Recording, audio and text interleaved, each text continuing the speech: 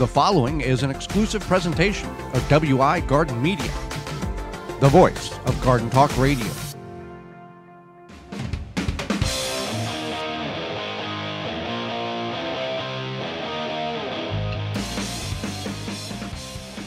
Coming up on the program today, we're going to go over what it takes to start a garden, as well as different types of gardening methods. Our guest will be founder of Seed Linked, Dylan Bruce. And your garden questions. The hour is full, and it starts right now. You are listening to the most informationally packed hour of garden-focused radio in the country and on the internet with your host, husband and wife team Joey and Holly Baird. This is the Gardening with Joey and Holly radio show. Welcome to the Gardening with Joey and Holly radio show. I'm your host, Joey Baird. Beside me is my wife, co-host, best friend, and gardening partner, Holly Baird.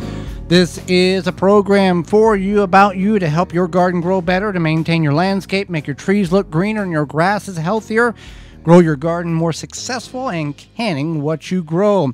We appreciate you taking time out of your day to join us, whether you're listening to us on one of the 15 stations across the country that are broadcasting our program this year in 2020, podcast replay, in-studio video replay, or a radio app. Thank you for being part of the program.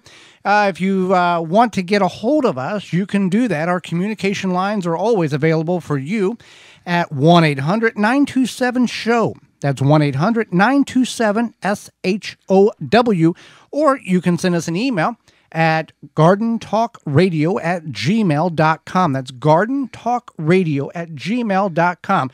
And whether you call now, during the show, after the show, middle of the next week, you can leave a message if we can't get to you, and we will call you back with the answer to your problem.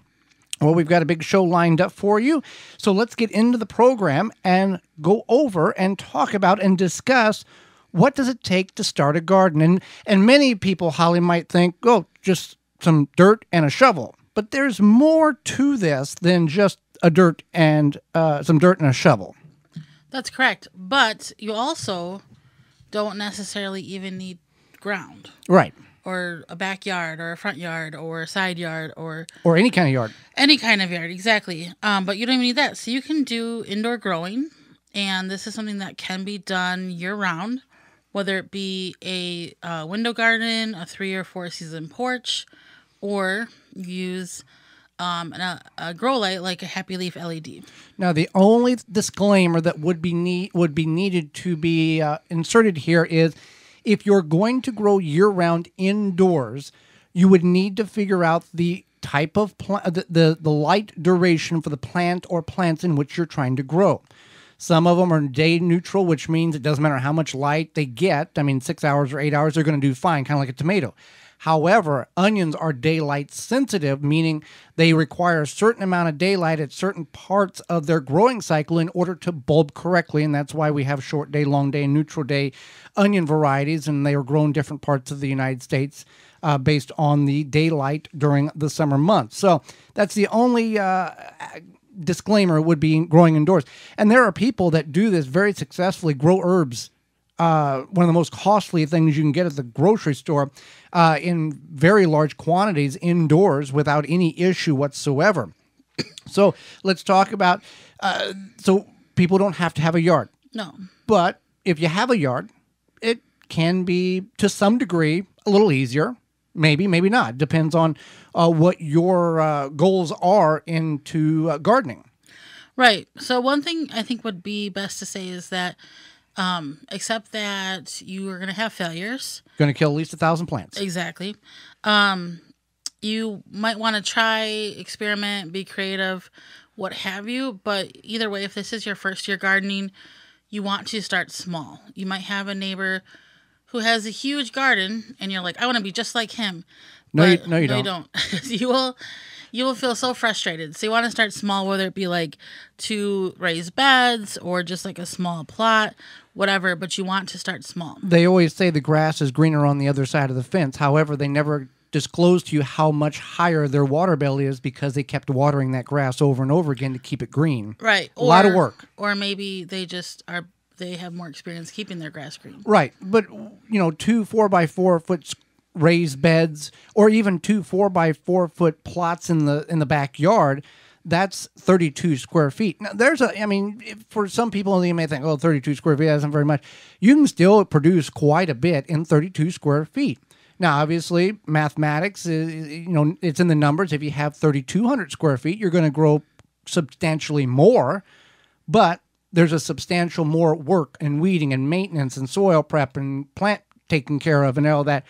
Start small, understand what you're growing, and then expand outward to a larger and more diverse garden in the years to come. Right. And that's one thing, is that you definitely need to start small and realize that it is something that you are going to learn along the way. And then you want to decide what you'd like to grow. I want to grow okra. I don't like okra. I want to grow okra. Why do you want to grow okra? I don't know. We've had people at talks back when we used to be able to give garden talks. They would say, I want to learn how do I grow this? Well, do you like eating this? Not really. Well, why do you want to grow this? I don't know. And I think that's another thing, is that people get excited. Maybe they go to the garden center. They see those seedlings. They see it on TV. They see it on TV. YouTube. Yeah, YouTube. They see, whoever. Maybe it was somebody in their family that grew phenomenal XYZ, but they hated that thing like okra, but they feel compelled to grow it. So grow what you know you're going to enjoy and eat. Also grow what you do your research and find out here and make a list. Here's the things I like to eat. Then figure out if those things can be grown in your geographical area. Yeah, I like bananas, but can't grow bananas in Zone 4 in Minneapolis. That type of thing. So you want to be very aware of what you can and can't grow. Now, that doesn't say that you can't, what is called, push the boundaries and grow a tropical or subtropical plant. I mean, technically, growing tomatoes in any place besides maybe like Texas or Florida or whatever is pushing the boundaries. Peppers are a tropical plant too, so right. Keep that in mind. So, but it's so common. So, just like we grow yacons, right? And we'll get into that. Choose your location. Are you planting in a raised bed, in the ground, in the side yard, in the front yard? Where is this garden going to be? Are you going to do it in the ground? Are you going to construct raised beds? Are you going to get grow bags from rootmaker.com and use coupon code radio21 to save you 15% on your entire purchase? What is the end game? What is the end goal? And then work your way back. I want to grow 25 beautiful tomatoes. Okay, so that's the goal. Then you step yourself back and go, how do I achieve this? What do I need to do? Back, all the way to putting the plants in the ground. And it's okay if what your plan is to get starts from the garden center. There's no shame in that. Not everybody is like us. We still do it. Right. And now everybody is like us and has the resources, time, patience, whatever, space to start seeds. Or maybe you have a dog that eats every plant in your house, or a cat that eats every plant in your house, or a small child that eats every plant in your house, and it might just be better for you to save yourself the headache and go to the garden center and get your starts. Right. And then now with all that said, we want to invest in basic tools, but good quality tools. Yeah, you can go to the dollar store and get a trowel or a little tiny shovel for $1. Or you could go to the garden center and buy a similar trowel or garden shovel for $15. Now, one tip I want to provide there is that when you're looking at the garden tools, if the metal goes into the handle and kind of goes through the handle, forged in one piece, one piece forged metal with rubber or whatever handle around it, that's going to save you money overall. It's an investment perhaps up front, but overall it's less likely to break. Because if you go to the dollar store and buy that dollar tool, you know why it's $1, because it's El Cheapo, you bought it on sale. And if you do any aggressive digging whatsoever, you may be buying another dollar tool in a couple of weeks or several over the course of the year. And before you know it, you've already spent that $15. You would have just been better off buying that better quality tool for $15 or $16 than continue to rebuy that junk tool, which in turn, if you're an environmentalist, you're causing problems for you're driving to the store, getting a new tool, you're buying more product, you're throwing more product away if you really want to get into that kind of outset or outline of that. So once we've got a good tool or tools, and we know where we're going to plant. If we're planting in containers, not a big deal. We don't have to do this next step. But we want to call Diggers Hotline for any other type of digging, even if we're doing raised beds, so you know what's under the ground. It's a free service. You call 72 business hours prior to your job open, in the backyard, and they will mark the utilities underground and let you know what can and can't be dug or planted. And it's a free service. I don't know. Sorry if you said that. Yeah, it's a free service, and so that's one thing you want to do. And sometimes, if this is your second year growing and you want to experiment with something, we've done that. We've grown chickpeas, yacons, acas. I totally forgot about the acas, but we grew acas. So that's something fun you can do as well. Maybe you have a neighbor who is a newer grower like you, and maybe you grow something different, and then you can exchange, whatever. So that's what it takes to start a garden. So it's a lot more than just getting a shovel and digging in the ground. There's a lot of factors, just like anything in hobbies or careers. There's a lot of things that are under the umbrella that you can't see the trees by the forest from the trees, because there's so many things. And we're always here. That's what this program is for, and that's why we leave our communication lines open all the time, is so you can reach out when you have questions. And there's no such thing as a dumb question, because if you've got a question, you obviously want to be successful. We want to see you be successful, and there's no shame in asking a question that you may think is silly, but you don't know the answer. So you have every right to ask that question, no matter what level that you feel it's silly, or I should know this, or common sense. Send it on over, gardentalkradio@gmail.com, and we can help you either provide you a video or a resource of trusted means in order to get you the success in which we want you to see.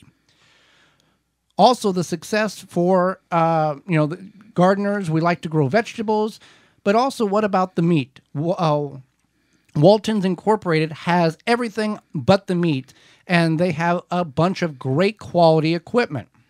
Right. So if you go to meatgistics.com, you can learn all about the hows and whys of meat processing, as well as they have over 15,000 users, which will help you with the meat processing technique issues, what have you. Whether you're making jerky, whether you're making little smokies, whether you make summer sausage or anything in between, they've got the seasoning, they've got the casings, they have the tools in order to do the job right the first time and to do it safely so it can be done properly and the way it should be done, so you don't have to worry about cutting corners. Right, and everything besides meatgistics.com, if you go to waltonsinc.com, they have different seasoning. They have different products to help. We've been working through their seasoning, and it's phenomenal. Yeah, absolutely great. Just even stuff to sprinkle on your potatoes or vegetables, whatever. Right. All sorts of great stuff. waltonsinc.com is where your destination is, there for everything but the meat. When we come back, it's going to be all about different types of gardening techniques. So you may think you know a couple, and we all do, but there's many, many more. And we're going to go over the pros and cons of some of them, whether they may work for you or not, or for us as well. You're listening to the Gardening with Joey and Holly radio show, a program to help your garden grow better. Have a garden question? Give Joey and Holly a call now or anytime 24/7. Just dial 1-800-927-SHOW. If you can't get through, leave a message and they will call you back. Call now, 1-800-927-SHOW. We here at the Gardening with Joey and Holly radio show Gardens understand that healthy soil is the key to a successful garden. We know that chemical fertilizer burns carbon out of the soil and kills the microbes needed for a healthy soil ecosystem. No worries. Chicken Soup for the Soil by Dr. Jim's will stimulate life into your soil, supplying all the nutrients most fertilizers neglect.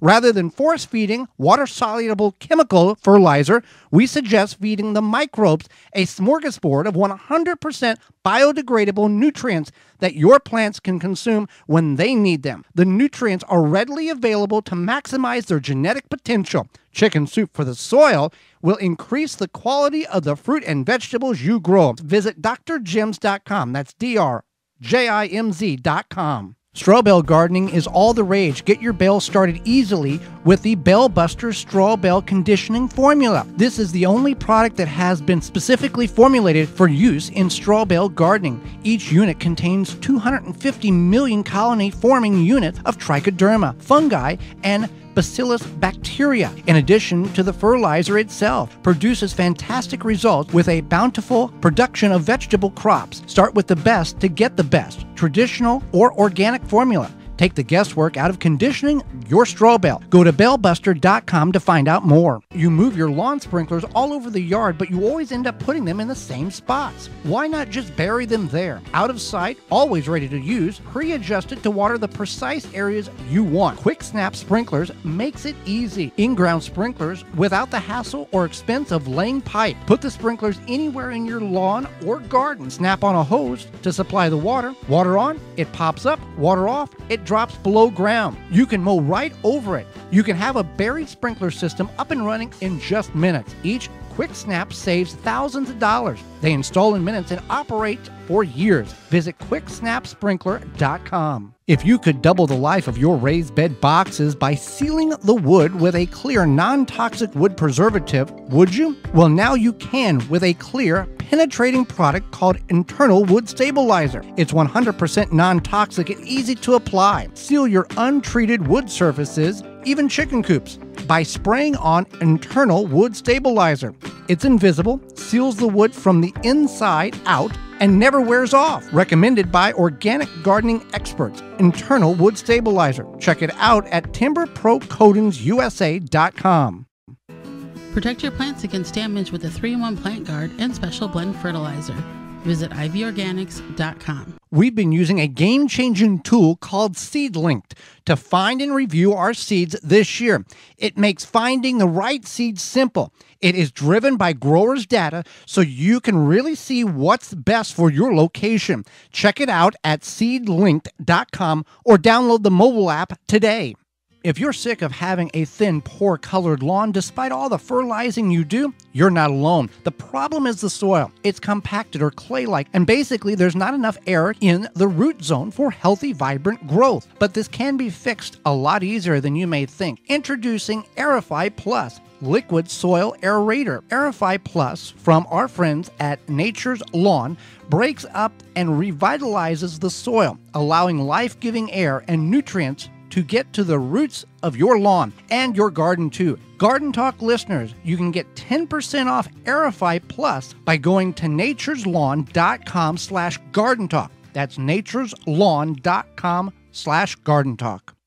The Gardening with Joey and Holly radio show is brought to you by the following: Simply Earth, Seed Savers Exchange, Quick Snap Sprinklers, Water Hoop, Timber Pro Coatings, Bloomin' Easy Plants, Pomona Universal Pectin, Ivy Organics, Tiger Torch, Happy Leaf LED, SeedLink. Find all sponsors at the WisconsinVegetableGardener.com and thank them for their support.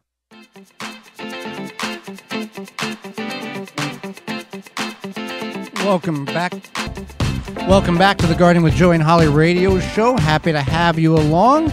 If you have plants, then you need to water them correctly. You probably are not watering them correctly, and tree diaper can be the answer to that problem.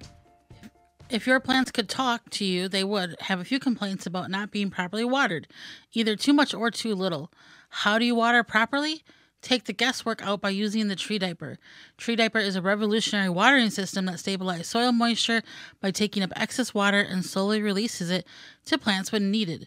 The tree diaper is filled with water from rain or when you water and slowly releases water over 3 weeks.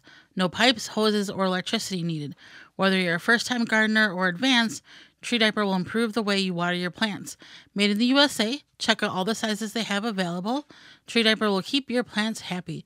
That's treediaper.com. That's treediaper.com. Tree Diaper will keep your plants happy. Keep them happy, keep them watered so they keep producing and just are healthier. So there's many different types of gardening methods, and we're familiar with, if you said, name me off a couple of very familiar gardening methods, you would say, I would say raised beds, in the ground, container. Top three right Top there. three, yeah. Okay. So, but there's many, many others, and some other, I'm sure there's people that's yelling at the radio right now going, those weren't the three I guessed, and that's fine. You can call us and tell us. Yeah, call us and let us know, 1-800-927-SHOW. And we're going to go over several of them here, some that we've used and use, and others that we have not used, but feel that would be really neat and beneficial if we had the means and capabilities of doing such. So, straw bale garden. You heard the Bale Buster ad there in that break. To condition the bale, you have to condition the bale in order to get the internal portions to break down into that humus in order for the plants to feed off of that. We've done this with 1 bale. We've done this with 9 bales. It works no matter, as long as you follow the recipe that Joe Karsten, the author of the Straw Bale Garden book, describes and instructs you in. Yeah, it works great. That's the key. Is you'll find a bunch of, I don't know, clickbait haters who are like, this didn't work, but they didn't do anything. They just put their plants in a bale. And you clicked on the site, and they get 10 cents for every click they get from whomever and however they work. Probably not 10 cents, but whatever. Yeah. So no, you need to do your conditioning, and it works beautifully. Yeah. Vertical gardening. Now, this is a means that many urban gardeners that you utilize, you people that live out in the country that have acreages of garden. This is, let them sprawl out the pumpkins, the eggplant, or the cucumbers, all that stuff. We city people, I grew up on a farm, and the only thing we ever trellised was peas.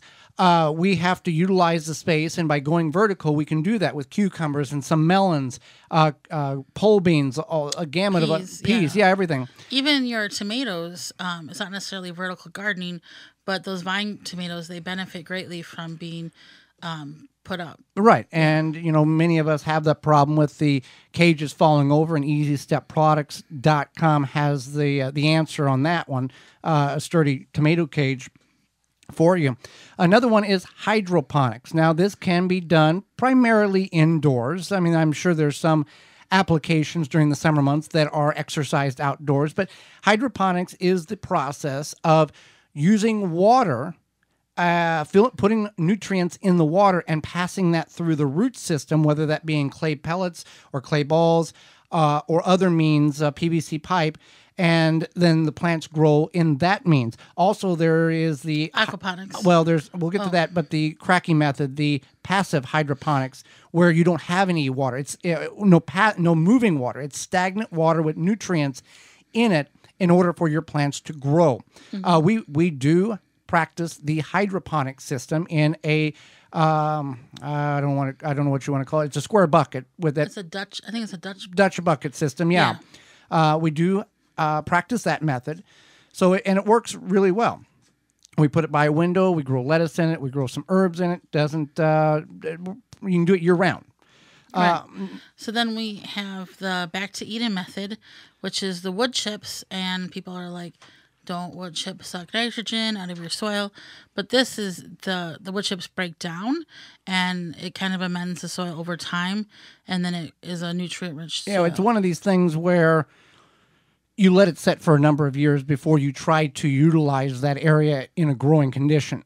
So, pros and cons on that. It works great if you give the time allowed for it to do its thing. Another one is what you brought up earlier was aquaponics, which is the practice of the same as hydroponics, but instead of adding nutrients, and you might add some nutrients, but very minimal. We've never practiced this particular method of growing, but you have a fish reservoir tank where the fish live, and that water and their waste product gets pumped through the root system of the plants in which you're growing, and that's how they live. And you got to make sure the pH levels are right for the fish and then for the plants, and it's a kind of a sciencey thing, but it's very beneficial. And some people, you get 2 bangs for the buck there. You get the plants in which you're growing, and then some people will eat the fish after they get to a certain size too, so you can utilize. A lot of people do that if they can. Right. Yeah. So another one is square foot gardening. Now, Holly, can you explain what that particular method is and why many new gardeners we would recommend utilizing this type of system? Sure. So square foot gardening is where you're growing a crop per square foot, essentially. You don't have to grow just one crop per square foot. You can grow like 3 square feet of crops, but it grids out your garden for you. And this works really well. It yields more per square foot than planting in rows. So you get more bang for your buck, basically. So something like an example of planting in a square foot, 1 square foot would be 1 tomato. 1 square foot would be 9 beets. 1 square foot is 16 radishes. And you can kind of plot your garden out that way. The other good thing is that something like radishes that grow quite rapidly in the spring, you can then replace with a tomato once they're growing, so you can easily swap out a square foot for one thing. And it works really well. And the other thing is, let's say you put 9 bean plants in that 1 square foot. If you have a crop failure, you've just lost 1 square foot. And you may, if you have a 16 square foot 4x4 area, you could do, beans on the corner and radishes, you could grid it out different ways. So you can have 2 different squares with the same thing, or succession plants. So you have a crop that's ready now, and then a crop that's ready in a week and a half, and so on and so forth, based on the time of year on your cool weather or warm weather crops. So works very well. There's many different charts online. Obviously, if you have 4 tomato plants in 4 square feet, things are going to get very tight there, but it does work. It does work very well. It's definitely very doable. It's just something to keep in mind that. And you can also, if you don't do containers, or if you don't do raised beds or in the ground, you can kind of put this into a container garden. If you use like something that's the size of a 5-gallon bucket, that's about 1 square foot of surface. So you can transfer that thought pattern to that. Now, the next one on the list is an underground greenhouse. Now, it's not necessarily underground. The majority of it's underground, but it has a roof on top of it, and that is called a wallapini. This is a really cool method that I think you could basically grow year-round, because if you're in a basement, it stays a certain temperature year-round, very, very close to the same temperature. So what this practice is, you dig a hole, a square, and you go a certain footage deep, and like 8 or 10 feet deep. You save the top soil that you dug off, and you bring that back down to the base of it once you've got the bottom created 10 feet deep, and then you grow in that. This is used in many parts of the world as a everyday growing technique, and it's it would serve probably beneficial purposes in the northern portions of the United States, where a couple of weeks ago many of us were at sub-zero ambient temperature, and if you're 10 feet down and you're trying to grow your cool weather crops, I think it would work very, very well. Right, and if you cover that with a tunnel type thing, or even just like a framework, or what have you, and then on those colder days, you could add another layer of plastic. That's going to give you more heat. So that's a pretty neat thing. And finally, you got the greenhouse. Some people grow only in greenhouses or in high tunnels or cold frames, that type of thing. I know it's pretty popular in the UK in the allotments. A lot of them will grow year-round in those tunnels or high tunnels, and it works very, very well for them. And you got a little more control, because you don't have to worry about animals, the deers, the raccoons, whatever, coming in and taking out the stuff. But 2, you can kind of control bad insects. The only problem with that is if you've got 27 tomatoes in your high tunnel and you have a infestation of something, it's going to take over very, very rapidly. And unless you're on top of it, you're not going to be able to control it very easily. Right. I just want to talk about really quickly that these are some alternative methods. There's nothing wrong with growing in the ground, raised bed, containers, what have you. And then also, you don't have to just use one method. No. You can do all of these if you wanted to. Realistically, I mean, if you rent an apartment, your landlord might not appreciate you digging down underground wallapini. Yeah, but I would do it and then ask for permission, ask for forgiveness later. Yeah. Well, I guess since you went through all that work, check your lease. Yeah. But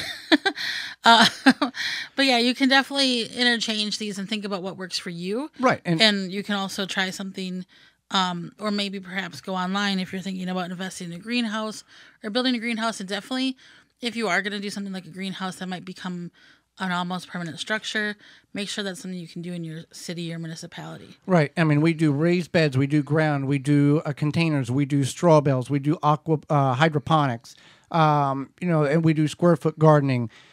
We do like window gardening. Yeah. So it's just like anything else. Why do you grow 6 or 7 or 8 or dozens of different varieties of tomatoes? One, for the variety and the versatility, but also secondly, so if you do have a crop failure on one specific variety or type, it doesn't wipe out everything. You have backups to that. And that's why, on the farm growing up, we would always get 5 or 6 different types of seed corn and soybeans. So if one had a crop failure or didn't yield as good as the other ones, it wasn't a doomsday. We had backup to back. If we had corn, we had soybeans, we had wheat, we had hogs, we had cattle. So if something failed or 2 things failed, we still was able to manage and survive. Well, Holly, some temperatures are warming up, and soon it will be summer. That's right. And you do not want to share your yard with beetles and grubs. I don't. Right. So it's time to start thinking about that. There's all sorts of Japanese beetles articles. Grubs are gross little bugs anyway. And there's lots of different information. So Grub Gone can be applied to the turf or garden around ornamentals to control grubs and lessen the impact that beetles have on your yard this summer. Easy to use, you apply with a commercial spreader and irrigate it into the soil. Biologically, it specifically targets grub and beetle invaders without harming beneficial bugs like bees, ladybugs, and butterflies. And it's the only non-chemical that works. You can find out more at phyllumbioproducts.com. That's PHYLLOM bioproducts.com. phyllumbioproducts.com. When we come back, Dylan Bruce will be with us. He is the founder of an app that we can all benefit from called Seedling. You're listening to the Gardening with Joey and Holly radio show. Got a question for Joey and Holly? Send it via email anytime to gardentalkradio@gmail.com. The number one key to healthy, productive plants are the roots. Starting from seed to full-grown plants, rootmaker.com has the answer. From seed starting trays with an innovative design that air prunes the roots, creating a fabulous root system, never again will you have root-bound plants, to multiple gallon grow bag sizes to raised beds. Rootmaker.com has your grow needs covered. Visit rootmaker.com. Use coupon code RADIO21 and get 15% off your entire order. Rinse Kit, pressurized water on the go. No pumping, no battery, simply fill from your spigot or sink on the way out for up to 5 minutes of spray time. Anywhere, live dirty, rinse clean with Rinse Kit. Seed Savers Exchange has been saving, preserving, and sharing heirloom seeds since 1975, and today continues to provide those seeds for gardeners just like you. They have over 600 varieties. Visit seedsavers.org to request a free catalog or to purchase seeds online for this year's growing season. That's seedsavers.org. Dig planting holes from a comfortable standing position. Step, twist, pull, and plant. Visit ProPlugger.com. Did you know that all flour is not created equal? Janie's Mill carefully stone grinds all their certified organic wheat, rye, corn, buckwheat, and heirloom and ancient grains so that you get every bit of taste and nutrition nature intended. Some flours really are better than others, and you deserve the best.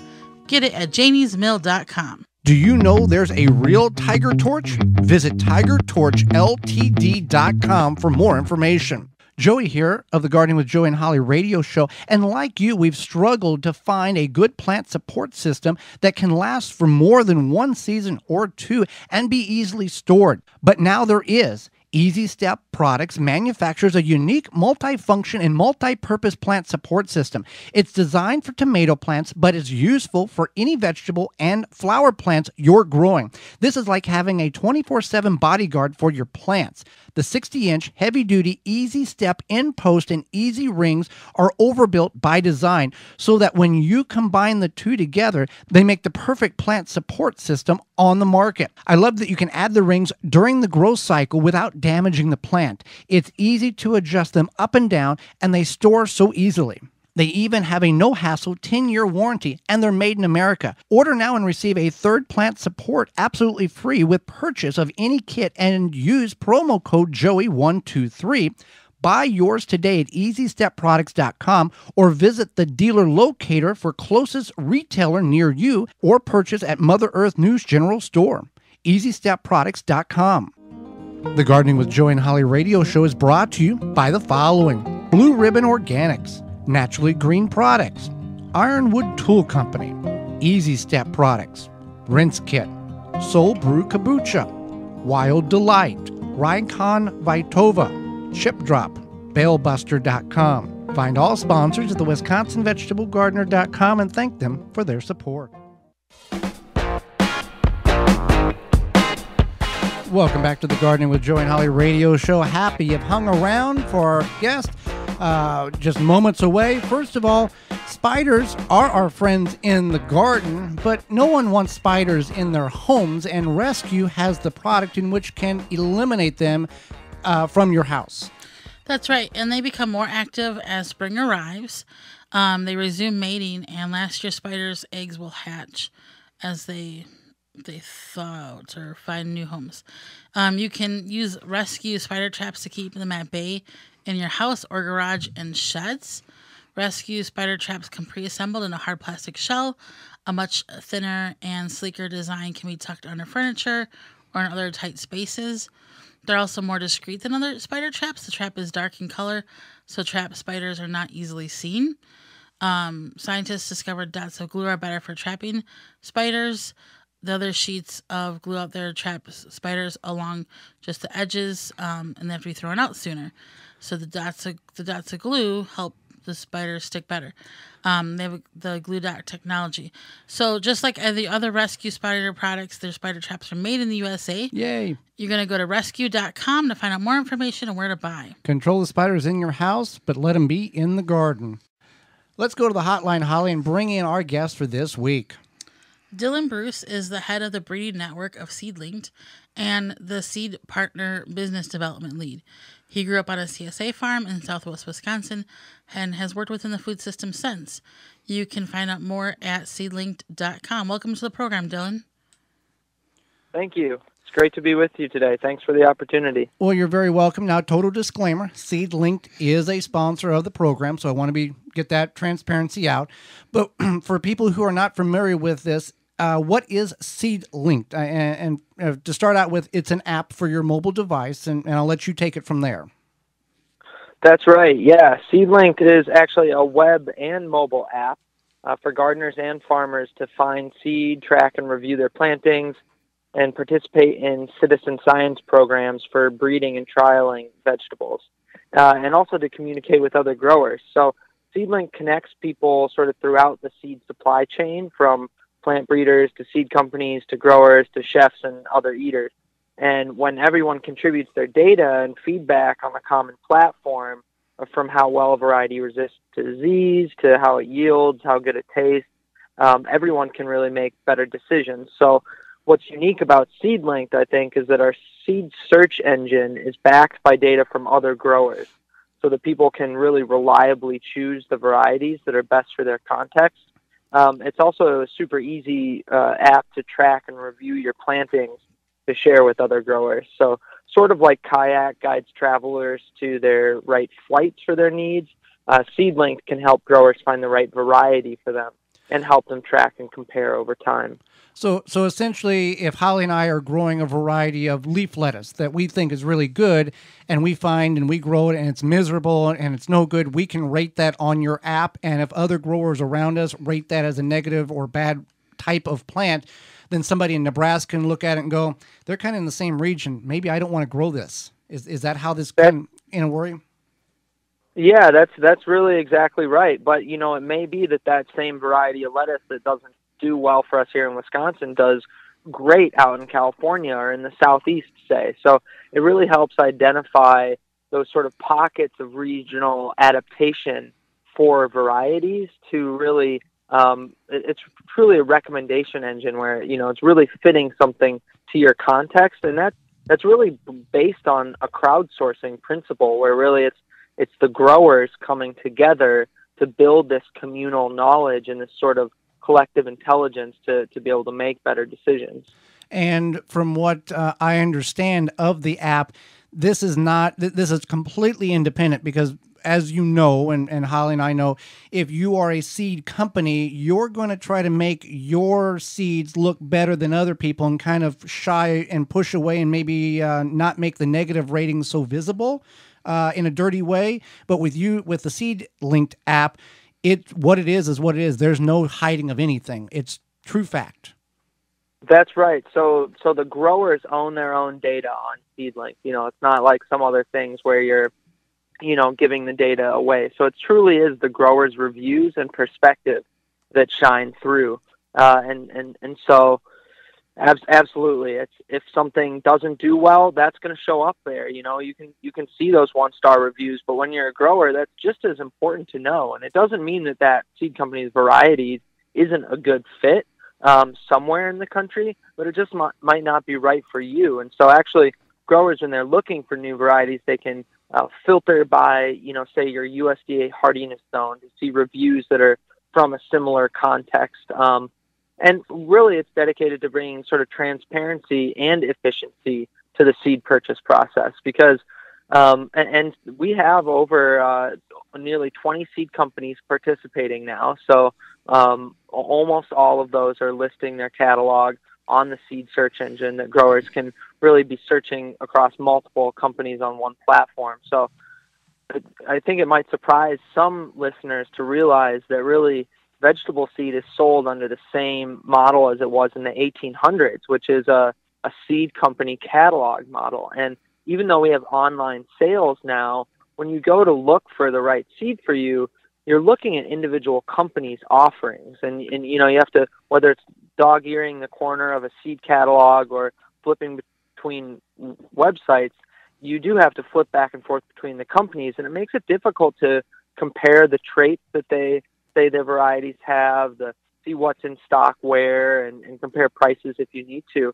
And so our platform brings all the companies together on one site so that you can easily search and look at those actual grower reviews that back up the data. So I like to contrast it to really any other consumer good. If you think about it, where let's say a listener wants to buy a new backpack, they can go on any number of websites, search across hundreds of companies in one place, look at the features, see how things are backed up by the reviews, and seamlessly buy from multiple companies in one place. And that's sort of the new norm in our world. So why not for seed? Because the thing is, the stakes are even higher with seed, because if you choose the wrong backpack, you can go return it, get a new one, try again. But if you choose the wrong variety of seed to grow in your garden, you might not have another chance until next season. So really the stakes are a lot higher.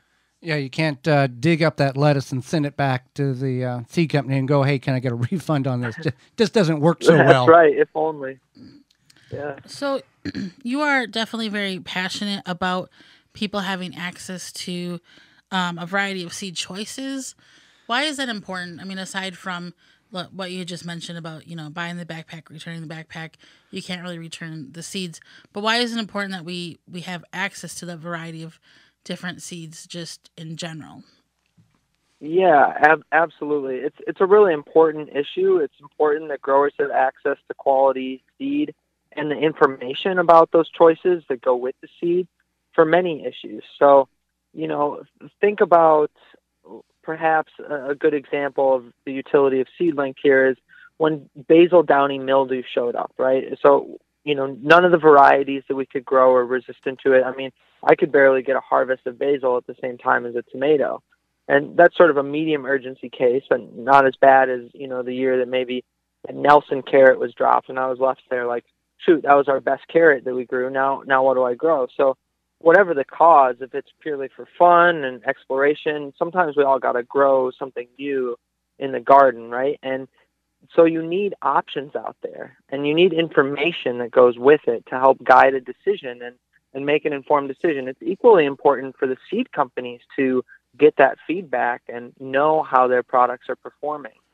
So we're all kind of familiar, with the story of consolidation in the seed industry, the really big mega corporations that people like to point their fingers at, and those companies absolutely have a place for breeding the production varieties that they do, but there's actually sort of a U-shaped trend. So it's not just consolidation and big players. There's actually increasing numbers of small, regionally focused seed companies that, focus on the story of the heirlooms that they carry, or maybe a particular region. Maybe they really focus on things that do well in the Great Lakes region. So these seed companies maybe don't have as much visibility as they deserve yet, and they're out there increasingly popping up, these smaller companies, because there is a demand for this regionally adapted seed. So by supporting these, varieties and seed companies that are maybe a little smaller, maybe a little less known or unique,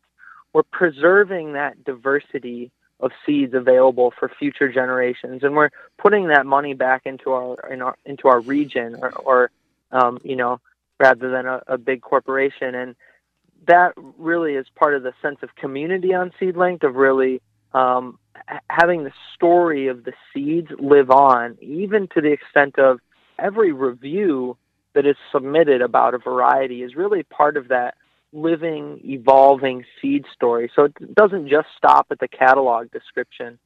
It goes beyond that to, let's see what people in our neighborhood have said about it. Because of course, if we know how their experience was with a variety, it's really going to help us decide whether or not to grow it. Yes, so that's one of the things. And as climate change or new pests and diseases, or even changing preferences, like a different flavor profile that's preferred by people, it helps to have those options out there, and then it also helps to catalog them efficiently in one place and be able to really search across the options. I mean, for goodness sake, there's over 5,000 varieties of tomato available online today. So how do you even begin to sort through those and really see? No individual person, it would take a lifetime of trialing.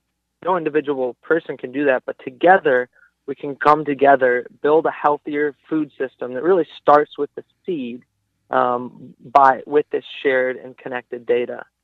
Yeah, definitely. So we're talking with Dylan Bruce, the head of the breeding network of SeedLinked, and just as you were talking about, having the variety, I don't know if you want to touch quickly on the importance of seed biodiversity and why we want to keep that biodiversity as opposed to over time eliminating it down, and why we want to have that variety versus growing, or I'm saying like growing what maybe our grandparents grew, and maybe we don't grow what our grandparents grew.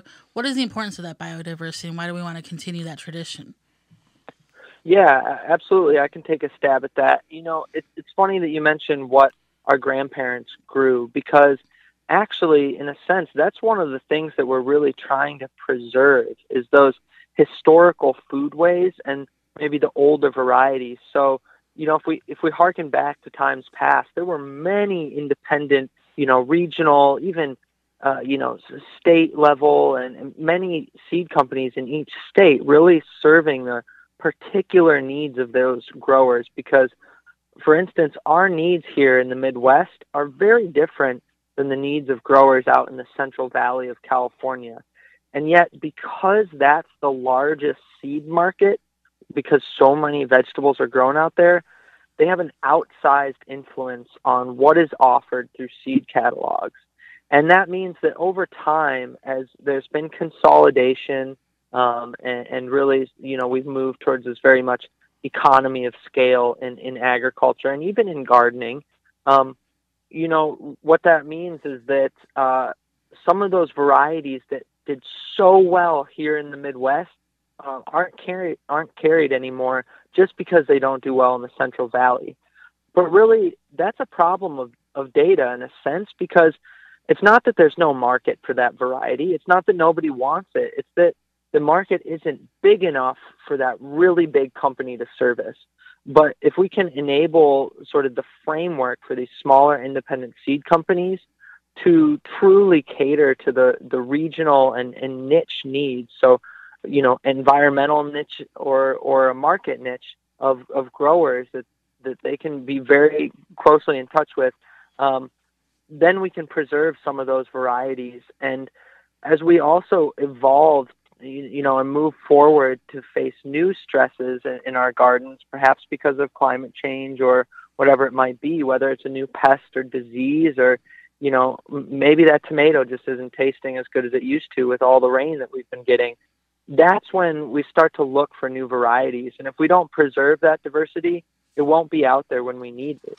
And when the seed companies are developing new varieties, those don't come out of thin air, right? They have to start somewhere, and they start with these old varieties that have some of the traits that they might want. Absolutely. Well, Dylan, we greatly appreciate the time you've given us. Once again, will you tell our listeners how to get a hold of the Seed Linked app and desktop and the computer, how they can find all of that and where it's available at online? Absolutely. So folks can download the Seed Linked app on Google Play or the Apple App Store and check it out that way. It's also online at seedlinked.com. And one thing I'd love to plug before we jump off here is our seed collection experiences, which are closing soon. And these are curated sets of varieties for a given crop, curated by an expert, whether it's Craig LaHouliere in North Carolina, who's a great tomato grower, curating tomato collections, or Organic Seed Alliance doing some beginning seed saver collections. Folks can get these collections. You get the seeds, and then you also get to grow along with these curators. So it's a really great introduction to the Seed Linked, really learning how to use that critical eye to rate things in your garden. But we'd welcome anyone to jump in and use the seed search or just rate the plantings that they have anyways. Well, Dylan, we greatly appreciate you taking time. We thank you so much. And again, Seed Linked on your mobile app store and online. Thank you so much for being with us today. Thank you so much, and I hope everyone has a great planting season. Absolutely. And when we come back, it's going to be your garden questions, our garden answers. You're listening to the Gardening with Joey and Holly radio show. We're going to help your garden grow better. Give Joey and Holly a call now or anytime 24/7. Just dial 1-800-927-SHOW. If you can't get through, leave a message and they will call you back. Call now, 1-800-927-SHOW. We know that you appreciate the value of a beautifully landscaped yard, but tackling such a project yourself can seem way too complicated, right? Bloomin' Easy Plants are the answer. Their plants are low maintenance and offer exceptional beauty and color for your yard. Plus, they offer free seasonal care reminders with simple how-to videos tailored to the plants that you choose. With Bloomin' Easy on your side, creating the yard that you've always wanted becomes as easy as plant, water, and relax. Check them out at your local garden center or by visiting bloomineasyplants.com. Brought to you by Blue Ribbon Organics, providing locally made organic compost and soil blends for gardens, farms, landscaping, and more. Visit blueribbonorganics.com or call 262-497-8539 to find their products nearest you. Wild Delight has a complete line of premium feed for wild birds and other wildlife. It contains the finest ingredients for your outdoor birds. Fill your bird feeders with a selection of Wild Delight's premium quality mixes to have a yard full of colorful birds. Wild Delight's premium mixes are made with tasty nuts and berries and not just filler food like Milo and cracked corn. Feed the birds the nutrition they need. This keeps your feathered friends coming back year after year. Find out more at wilddelight.com. Make watering easy. DripWorks provides quality drip irrigation supplies and equipment to gardeners just like you for all your growing needs across the U.S. and Canada. Purchase online at dripworks.com. Pomona's Universal Pectin is a high-quality pectin that gels reliably with low amounts of any sweetener. If you're trying to reduce the amount of sugar in your diet, you'll love Pomona's Universal Pectin. Now you can make healthy homemade jams and jellies sweetened to your taste. You can use sugar or honey to sweeten. Pomona's Universal Pectin keeps indefinitely when stored in an airtight container. Easy to use, versatile, and comes with directions and recipes in every box. Find out more and where to buy at PomonaPectin.com. Also available at natural food stores and online. The Gardening with Joey and Holly radio show is brought to you by the following: Pro Plugger, DripWorks, Walton's Incorporated, Tree Diaper, Janie's Mill, Phylum Bioproducts, Chapin Manufacturing Incorporated, Nature's Lawn and Garden Incorporated, Deer Defeat, Dr. Jim's, Rootmaker. Find all sponsors at the WisconsinVegetableGardener.com and thank them for their support.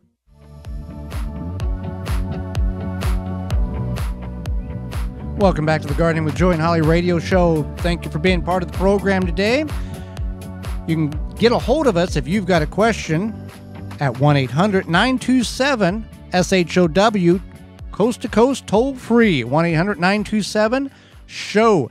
You can also send us an email at gardentalkradio@gmail.com. That's gardentalkradio@gmail.com, and we'll help you out with what you have an issue with. Got several questions that came in this week. We'll see how many we can get through till the top of the hour.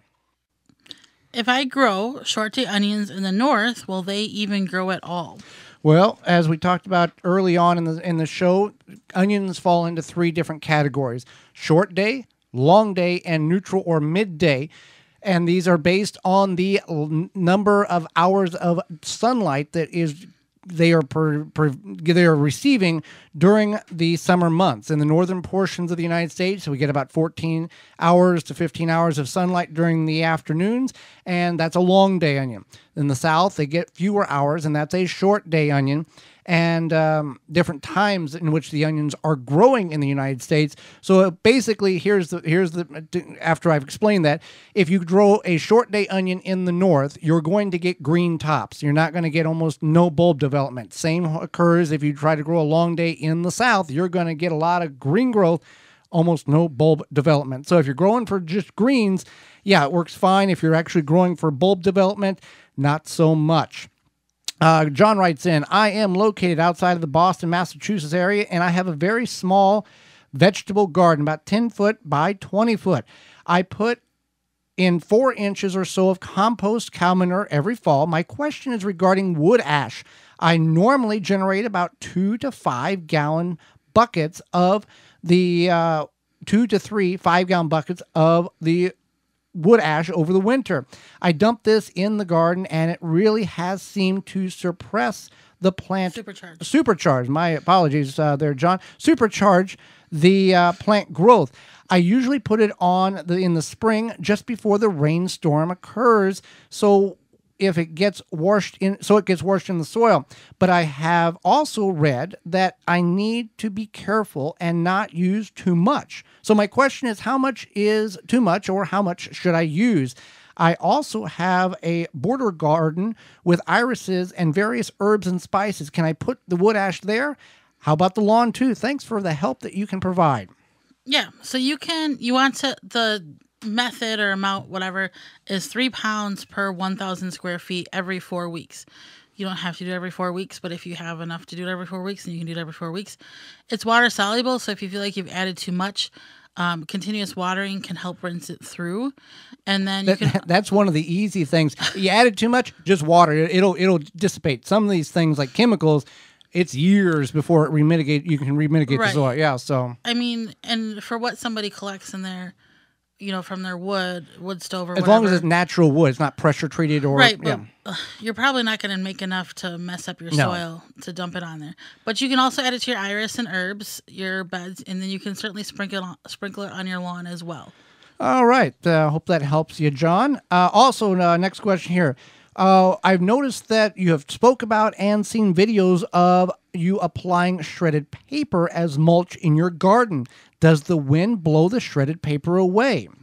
Well, it really doesn't. It actually, if you can water over it, and then once you water over it, it seems to make this like, I don't know, crust almost, but not enough crust where it's not going to let preventing the water from. Yeah.